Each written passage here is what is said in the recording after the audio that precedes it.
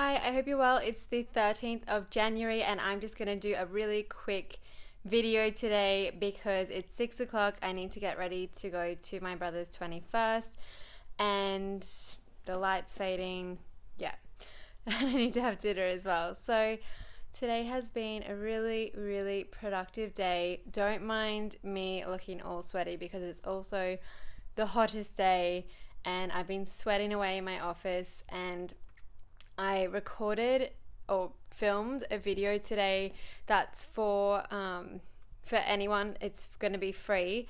That is how I plan, like how I would plan study, and like me, it just shows the whole time my iCal and what I would put in first and how to figure out what goes where and what to do when it all won't fit. And that took an hour. Like I talked for an hour and I wasn't able to have the fan on because of the background noise of the fan, and I also had to have the window closed because of the background noise that comes out the window, and so I couldn't have any fan or anything on for an hour and I was literally drenched. But anyway, luckily no one could see me, but I did that today. And this morning I was feeling really confused about it. I was like, how am I going to film this and show exactly what I'm putting into iCal?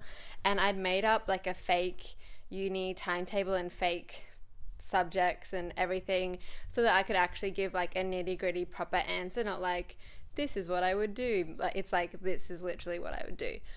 And yeah, I'd just been feeling all confused about it for no real reason. So when I was doing my self-coaching work this morning, I was like, okay, I need to not, like, I don't want to keep feeling confused about it. It's not helpful. So yeah, I was just feeling confused because I was like, I don't know the best way to do it. And so just literally brainstorming for 10 minutes, I could clear all of that confusion and just get it all done. And I'm so glad that lately I've been identifying that I can do that. I did that when I was feeling a lot of self-doubt around the course, which is completely normal. If you're creating anything and putting it out to the world, your brain's like, wait, maybe we should just stay with what we already know because no one's going to reject us then. So yeah, when I've experienced that, I've just been able to like write down all the thoughts that come to my mind and actually see them.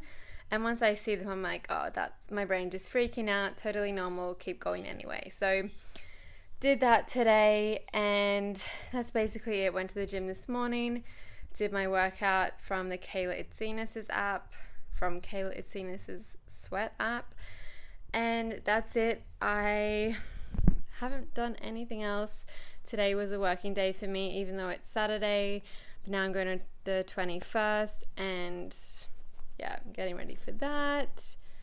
That's basically it. So I hope you're really well. I'm not going to babble on today. I'll talk to you tomorrow. Bye.